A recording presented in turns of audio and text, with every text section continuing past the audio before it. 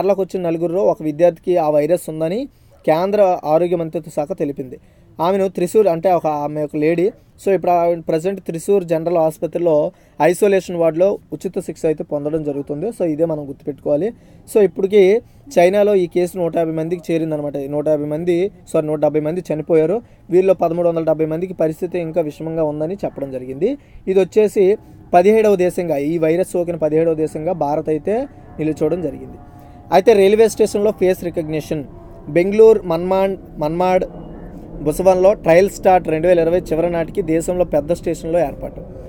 So face recognition సిస్టమ్ను ప్రవేశపెట్టిన నగరం ఏదైనా అడిగితే బెంగళూరు. అది కూడా బెంగళూరు మన్మాడ్ బుసవల్లో ట్రయల్ స్టార్ట్ అయితే చేయడం జరిగిందనమాట. ఓకేనా, ఫేస్ రికగ్నిషన్ అనమాట. సో ఎవరైనా నేరస్తులు ఉన్నారేమో అనేసి, అంటే నేర రికార్డులో ఉంటాయి కదా, ఆ నేర రికార్డులో ఉన్నట్టు ఫైండ్ అవుట్ చేయొచ్చు అనమాట. సో ఇది మ్యాటర్. తర్వాత వచ్చేసి రాణి రాంపాల్కు వరల్డ్ గేమ్స్ అథ్లెట్ అవార్డు అనమాట. ఇండియాలో మహిళల హాకీ కెప్టెన్ రాణి రాంపాల్ ప్రతిష్టాత్మక world games athlete of the year అవార్డును అయితే గెలుచుకున్నారు. సో ఈ పురస్కారాన్ని సొంతం చేసుకున్న తొలి హాకీ ప్లేయర్ కూడా ఈవిడేనండి. ఓకేనా, వరల్డ్ గేమ్స్ అథ్లెట్ అవార్డు తీసుకున్న మొదటి మహిళ ఎవరంటే రాణి రాంపాల్ అండి. సో ఈవిడ 20 రోజుల పాటు వరల్డ్